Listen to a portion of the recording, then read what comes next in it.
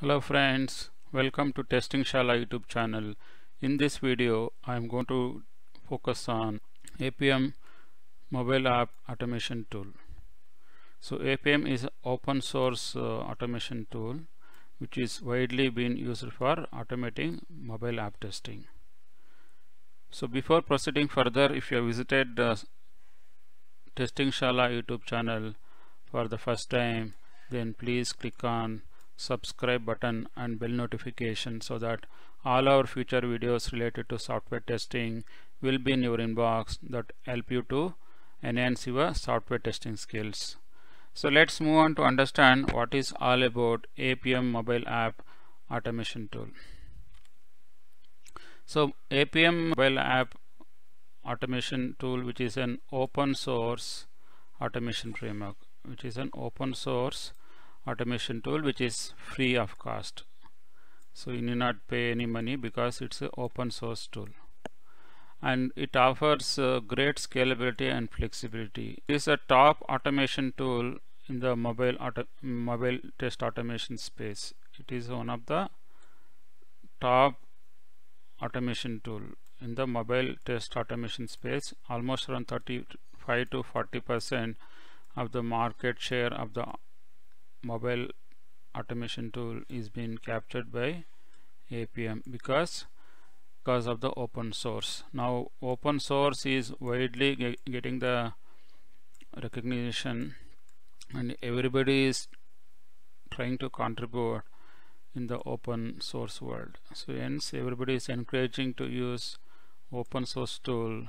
Hence most of the companies which is operating on the mobile testing space, in that almost 35 to 40% of the share being acquired by the Appium. So another important factors of Appium is it supports different platforms. That is one of the main advantages of Appium.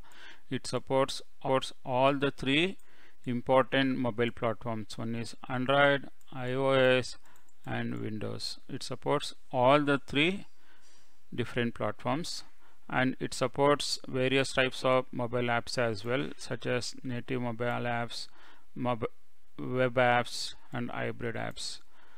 So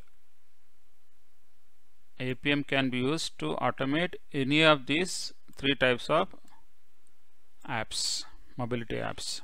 So another advantage is Appium is a cross-platform testing framework.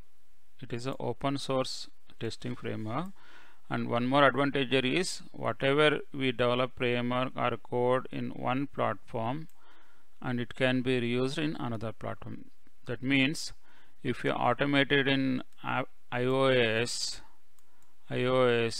we can easily use in Android without having any issue.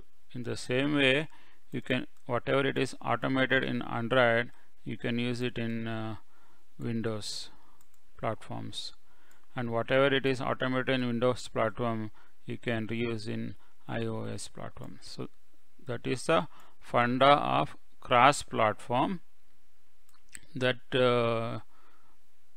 saves lot of time and effort. It saves lot of time and effort in bringing the automation. That is one of the core strengths of Appium automation tool. The next important aspect of Appium is it supports various scripting language. Appium doesn't have its own scripting language, but it supports various other scripting language similar to the Selenium, such as Java. It supports JavaScript, PHP, Ruby, Python, C#, you name it. Most of the popular programming language is being supported by Appium. These are the some of the very interesting factors of Appium. So let me recap what are the important factors of Appium is, which is an open source automation framework. It can scale, and it is having a good flexibility in bringing automation, and it captures almost 35 to 40% of the market share, and it supports various platforms such as Android, iOS and Windows, and it also supports various types of mobile apps as well. Native mobile apps it does supports, mobile web apps it supports, and hybrid also it supports. and Apm framework is a cross-platform testing framework that helps to write in one platform can be executable in other platform without having any challenges. Hence it saves lot of time and effort. Apm supports various scripting languages such as Java, JavaScript, PHP, Ruby, Python and C#. I hope you got an idea of what is all about background of Apm. Then let's move on to understand how the Apm automation framework look like. The architecture of Apm framework is look like as below. So architecture of Apm framework we can split into three areas. One is where we are sending the request, to run the automation to execute the UI elements.